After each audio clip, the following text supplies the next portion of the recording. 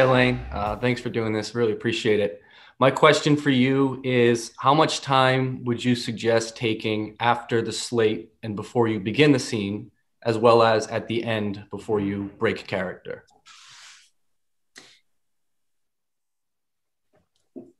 When you start an audition, well, most of the time people are putting their slate in a separate take, but in the case of your question, where it's all going to be in one, I would say introduce yourself, take a moment to be the character, feel the character, turn around if you need to, and then turn back to us in character.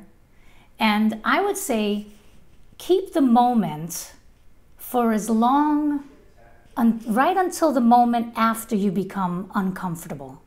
I would say keep it going until it becomes uncomfortable. Now you can always take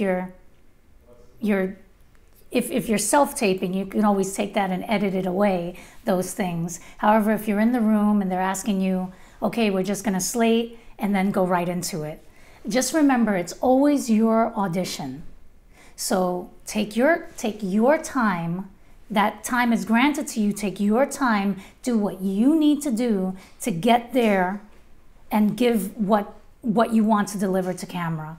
It can be daunting, but let the experience be joyful for you. Always know this is the best day of my life because I'm getting a chance to do what it is that I love doing. And then do it and make us know it. And I like to linger in character before and after. So I would say even if you have the opportunity to introduce yourself first on a separate slate first, and then do the character, I would say that's the better thing to do. All right, thank you. Appreciate it. You're welcome.